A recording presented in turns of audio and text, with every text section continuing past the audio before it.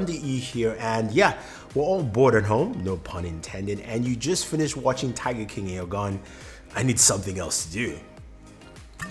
Well, I have got the answer for you. I have the best game streaming services you can play right now, and I'm going to give you a breakdown of some of them. Now, if you haven't watched my other videos about game streaming services, I've compared Stadia, xCloud, GeForce Now, and all that fun stuff. But I'm going to give you a breakdown for what you need to right now since you're stuck at home. So look at this scenario, right? You watched everything you can on Netflix, Hulu, Disney Plus, doesn't matter. You're thinking, I want to play some games, but I don't have an Xbox. I don't have a PlayStation. What can I jump to right now to play? Well, the very first thing is Google Stadia. Now, Stadia launched last November. It's a bit shaky. It's getting better. And this is a service that I think you might like. Now, it works with using a Google Chromecast or on any device. But for you to get Stadia Pro or Premium right now, you have to get it with the Chromecast. So it's about $129. I know there's a sale for that drops it to about $99 or so. Not exactly sure how long that sale is. But with that, you can stream on your TV and play your games right there. You can stream directly on your desktop, whether it's a browser, so using your Chrome browser, or on your smartphones or devices like the Oppo Find X2 Pro, where you can play and stream your games. Now they are increasing the game libraries, and as a premium member, you get a couple of free games a month, which you have to claim.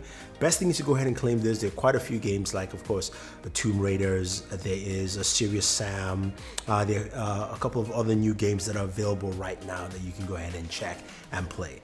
Now, the one thing you need to know is that in terms of internet speeds, I would advise that you need a 75 up and 75 download speeds for you to game effectively to get at least a solid 1080p connection.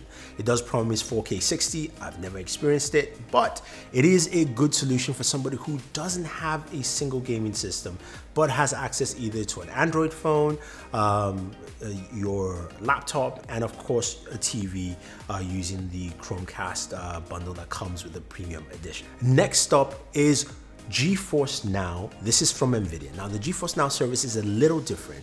It allows you to take your games that you've bought on PC services and play on any device. So this is supported on Windows devices, aka Windows PCs and laptops, Mac OS, so you can do it on your Mac device, which I actually showcased years ago, and it works quite effectively there as well. Nvidia Shield box, if you have one, and of course your Android smartphone. What's really cool about GeForce Now is the service has two options. You've got a free version, and if you've got a paid version for $4.99. The free version allows you to play online for an hour, and then you have to jump back into a queue to go online. While the paid version allows you to play for 6 hours, and then you can immediately jump back in afterwards. So you've got enough time to do all the gaming you need.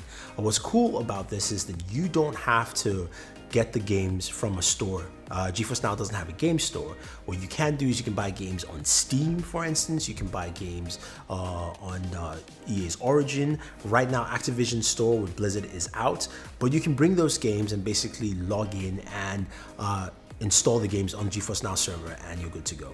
Now, the installation process is really quick. It doesn't take 30 minutes or something. It's like a couple of seconds, and then boom, you're good to go and you'll start playing.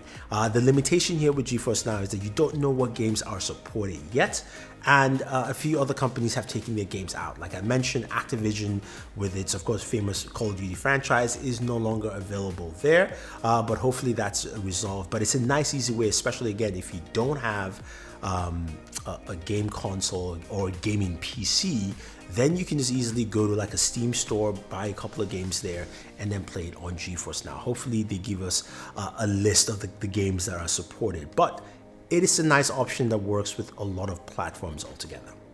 Now, my third and final service is Project xCloud, a beta service from Microsoft. Allows you to play Microsoft games on your smartphone.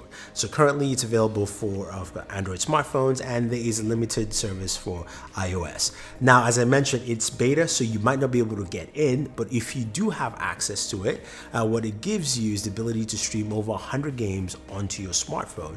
Plus, if you do have an Xbox, you can actually stream directly from your Xbox in. So if you're, say, for instance, you're stuck in your girlfriend's place in quarantine and you can't, access your Xbox, you can actually do it directly from there. xCloud is only available for smartphones.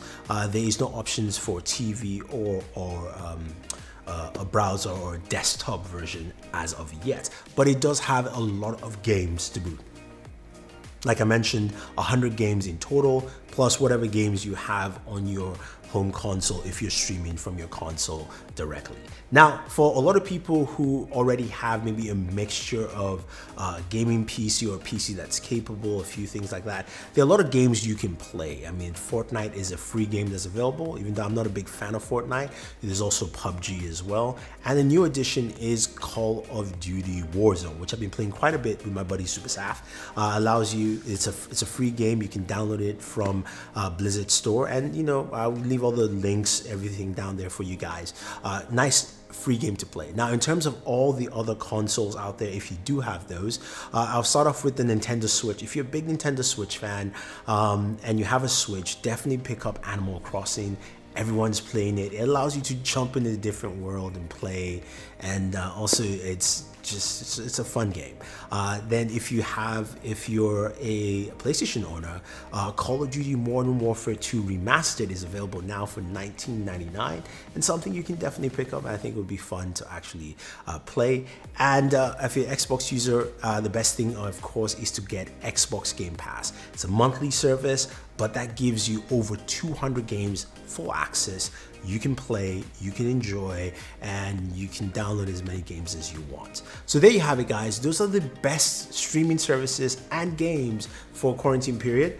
I'm going to continue drinking my ginger beer, and hopefully you guys are staying safe at home and always enjoying your entertainment.